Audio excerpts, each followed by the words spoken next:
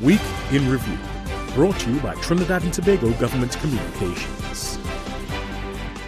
Office of the Prime Minister. Dr. the Honourable Keith Rowley participated in the National Day of Remembrance ceremony at the National Memorial Park in Port of Spain. The wreath-laying occasion at the cenotaph is held to honour members of the armed forces who served and fell during combat in World Wars I and II.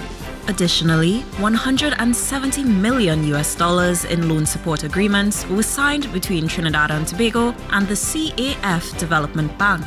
These loans will facilitate drainage works, digital transformation, and funding for the University of the West Indies. Prime Minister Dr. the Honourable Keith Rowley was present for the signing of these documents, which was done by Finance Minister Colm Imbert and Executive President of CAF, Sergio Diaz Granados. Moreover, in an effort to strengthen relations, a meeting was held between Prime Minister Dr. the Honourable Keith Rowley, Chairman and CEO of EOG Resources, Mr. Ezra Yakub, and Minister of Energy and Energy Industries, Stuart Young, and other ministry and EOG officials. Ministry of Finance. The Latin American Development Bank, or CAF, in collaboration with the ministry, launched its first Caribbean branch.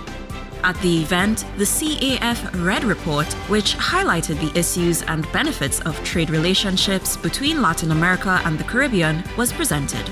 Additionally, emphasis on the importance of sound public financial management and government's initiatives were highlighted in a feature address delivered by Minister Colm Imbert at the Institute of Chartered Accountants of TNT's annual International and Finance Accounting Conference. Ministry of Health.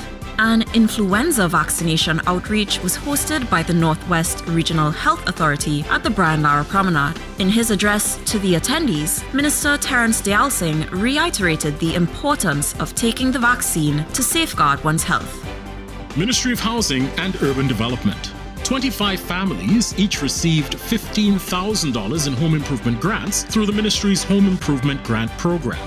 Minister Camille Robinson-Regis was on hand to assist with the distribution of the grants. In Review, brought to you by Trinidad and Tobago Government Communications.